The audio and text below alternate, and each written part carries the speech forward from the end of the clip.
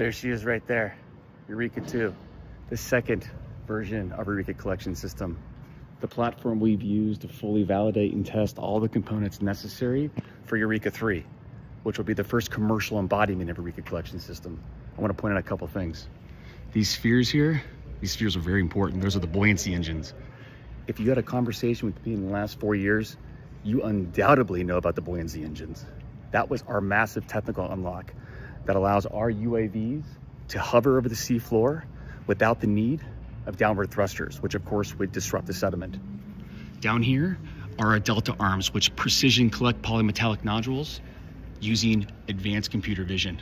Of course, avoiding the nodules that are occupied with life and haloing a certain percentage around those nodules and avoiding those nodules as well. Pretty cool.